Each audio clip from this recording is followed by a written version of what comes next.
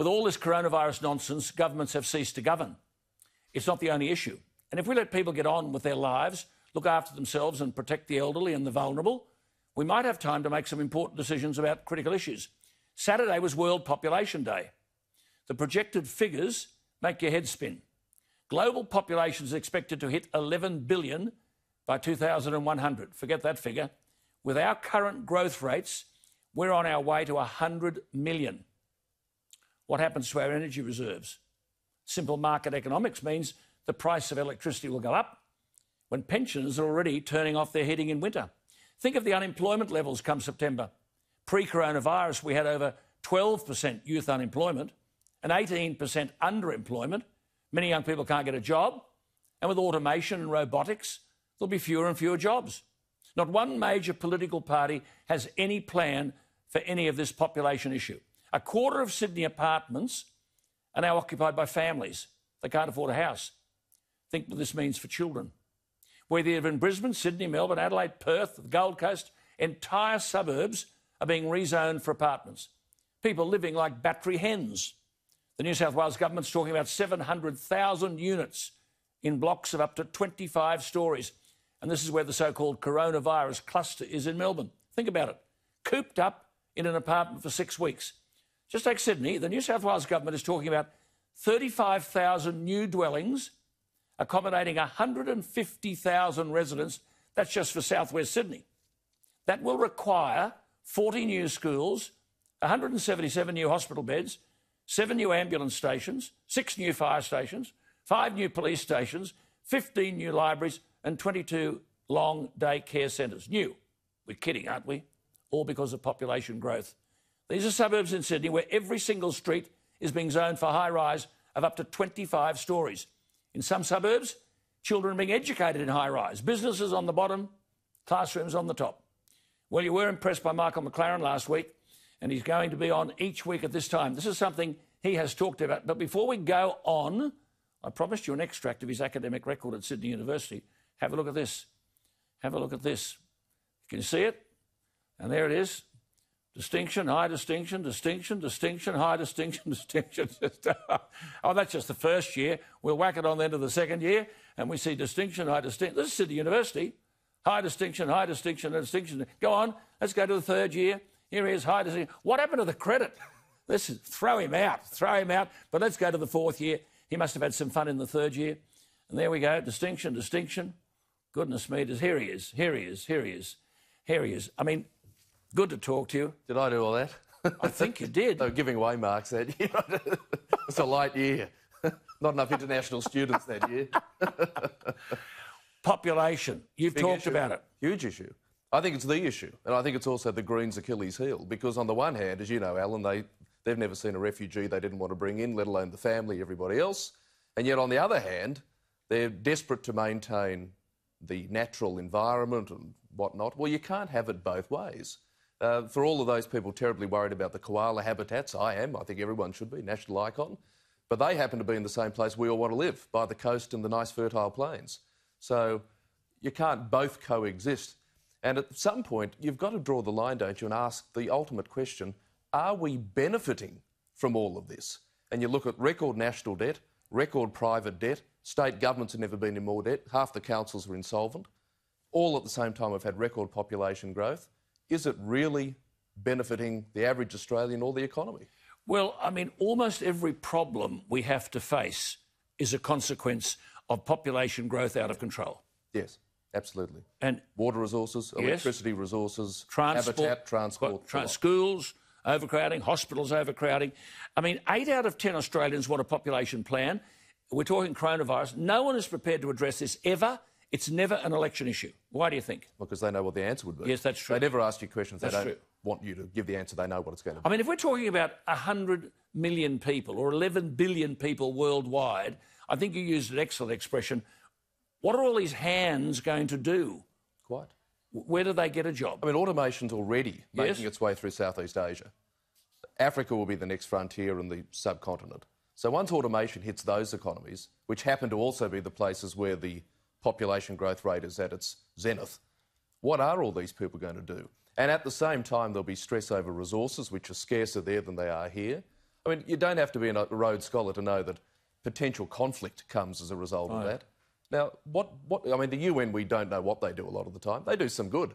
But what are they doing about this? It's the only forum you can discuss global population growth. Well, Bob Carr, who's watched, good evening to you, Bob, he'll be watching the program. He's one person who said over and over again that when you talk about population, politicians look the other way while their constituents in Brisbane, Sydney, Melbourne and everywhere are overwhelmed by this issue. Yeah, quite. Overwhelmed. And think of the money... Having a child taught in a high-rise building with businesses up the top. Get the lift, go to the 4th, not to the 6th. That's where Coles are.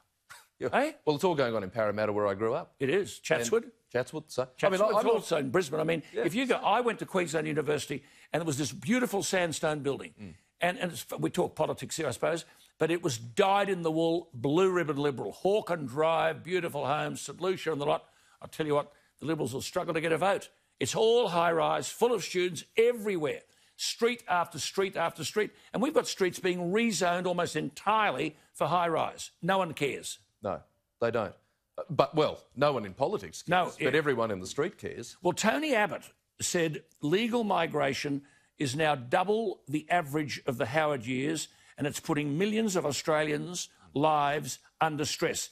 He said we should scale back the rate of immigration. And then he said this, sure, critics will denounce any change as populist. Isn't this lovely? Typically Abbott, he says, but that's what snobbish elites always say about something the public want, but they don't. In a democracy where the majority should rule, what's wrong with populism? Well, quite. What's dangerous about it? Well, I thought that was the idea. I got it wrong. But isn't it extraordinary how they don't listen to the public? It's on coronavirus and everything. I mean, Gladys and these people are giving us lectures every day. But they think we're getting rich because... Well, they're getting rich. But look at the debt. I mean, we've had record population growth for, 20 years, roughly? Yes. We've never had more debt, and we can't just blame the GFC or the coronavirus for that situation. The debt is largely coming from social welfare spend. And when you increase the population, they've got this crazy idea that more people will offset the pension. But and then you get old. Quite. Then you've got this water and energy issue. Yeah. Now, I've gone on about this forever and ever. It's rained at the weekend, rained in New South Wales. Not a cup's been harvested. But you've got to say this slowly. Can you imagine how foolish it is with increased population and water is a scarce resource that we flush the toilet with the same water that we clean our teeth with? Now, you'd think that things like the garden and the car and the toilet could all be recycled water. Quite. And there's not a plan for it. No. I mean, I think you made the comment. Why do we give subsidies for people to put solar panels on their roof, but we don't provide a subsidy for anyone to have a rainwater tank? It makes no sense. No. Now, a lot of new developments, sure. Yes, that's right. The regulation is going to... But there's probably 1 million properties in Sydney alone that could be retrofitted. Existing homes don't have one. But you know there are councils, Michael, and our viewers would be interested in this. There are councils across Australia in new developments that demand that development have a detention tank. Detention. That means they don't want the verges to be washed away by heavy rain. So the detention, the water is moved, channelled into this underground detention tank. And when the rain is over and it's next week or something, you have to let it out and go into the ocean, where it salinates, and then they have massive desalination plants to take the salt out of it. Work that out. It's very efficient. I know. Well, look, desalinated water obviously isn't the answer.